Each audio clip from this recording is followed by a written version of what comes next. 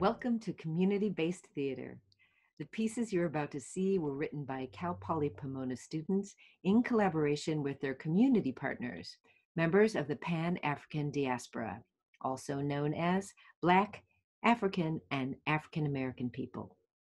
The pieces seek to accurately represent the truths, perspectives, and experiences that were shared by these lovely individuals from the community.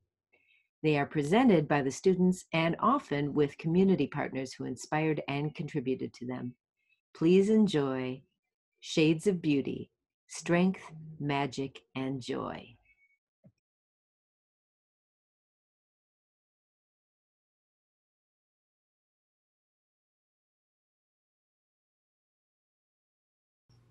Hi, I'm Jacqueline Ayala.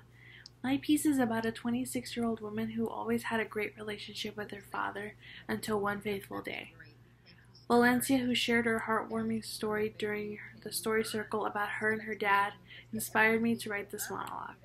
I hope to reflect the special relationship of father and daughter that Valynsia has and her hopes to regain their wonderful bond. I felt very grateful to learn about our partners who each had a unique story to share with us. At times I felt a bit overwhelmed because I didn't want to offend anyone in any way. I also want to thank Paula for helping us put together our pieces and being so understanding under these difficult circumstances. So please enjoy Daddy's Girl.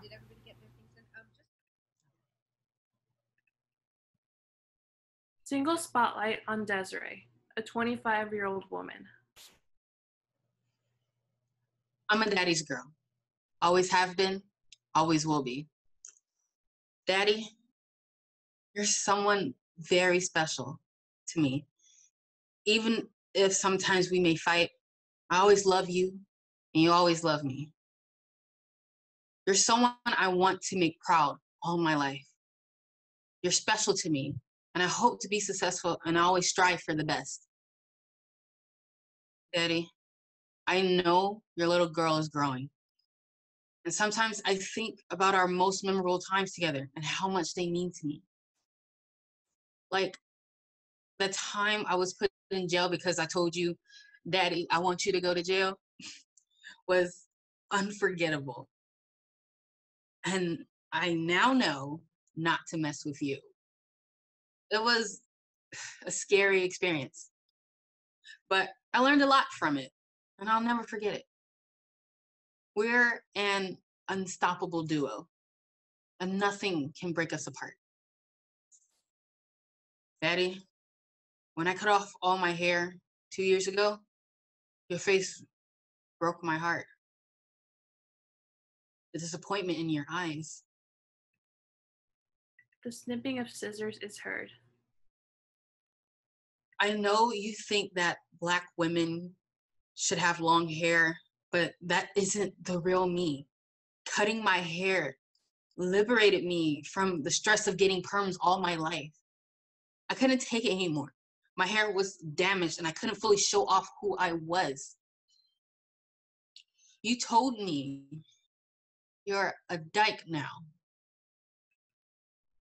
The phrase her father uses, "you're a dyke now," echoes in the background. Well, I couldn't believe those words left your mouth. Well, you know what? I am a proud bisexual Black woman.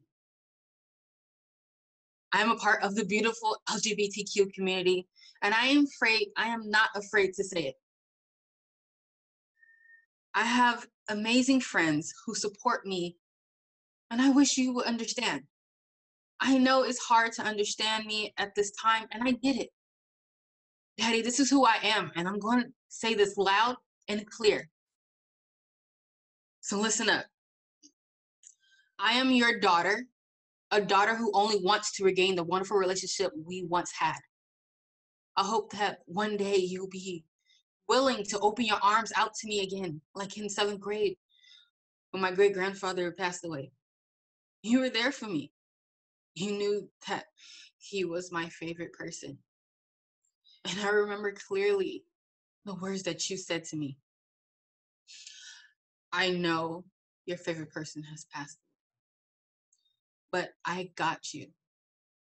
I'll be there for you whenever you need someone to talk to or even a hug. Those words have never left me, and I hope to hear those words again.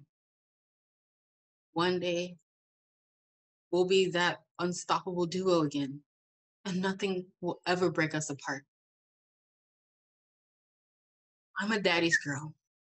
Always have been, always will be.